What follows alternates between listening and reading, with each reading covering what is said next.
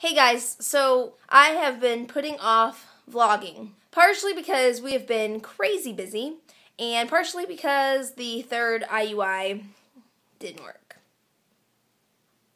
We were leaving town, we went to Nashville for Dallas to play drums at the Rock the South Country Music Festival with the Welch Brothers. We had to go travel to Nashville for him to rehearse for a couple days, and then all of us went down to Alabama for the festival. Now we are finally back. We're in High Point. We're at Dallas's parents' house. There's been a lot of thinking and praying and discussing happening. We are not doing a fourth IUI right now. We were going to Nashville when I needed to be at the doctor's office, so it would have messed up our trip, so I really couldn't have done one right the second anyway. And then also with my mom's coming into town this next week, yay! We are going to the lake. We're celebrating our 5-year anniversary in a couple weeks.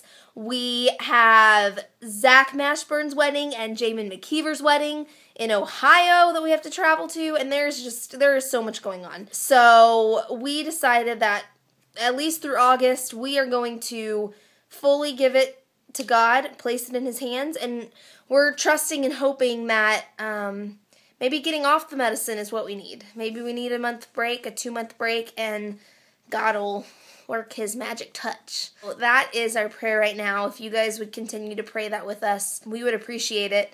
In the meantime, I just learned what a hope chest is.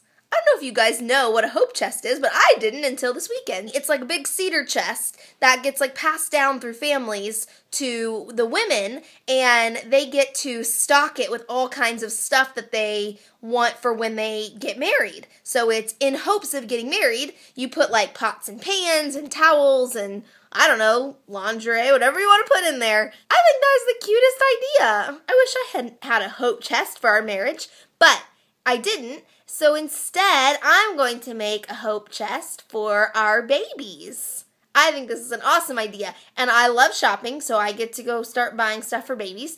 And I'm actually going to do a hope box, and I'm going to do one for each child that Dallas and I have always dreamed about. We have dreams of having 5 kids. Jet Keith Morgan and Oliver Ace Morgan. Those are our 2 boys. And then we have Kylie Pearl Morgan, we have Scarlett Grace Morgan, and we have Lila Rain Morgan. So those are our 3 girls. We have been talking about these 5 kids since before we got married. We picked out names, and we are ready to be parents. I found these cute little hat boxes that are like a round circle hat box at Hobby Lobby. They're not on sale, so I haven't bought them yet. I'm going to go buy like one at a time with a coupon. I'm a bargain shopper. I'm going to get a hat box for each baby and make it my hope box. So we'll have like a hope box for Jet and for Oliver and for Lila Rain and for Scarlett and for Kylie.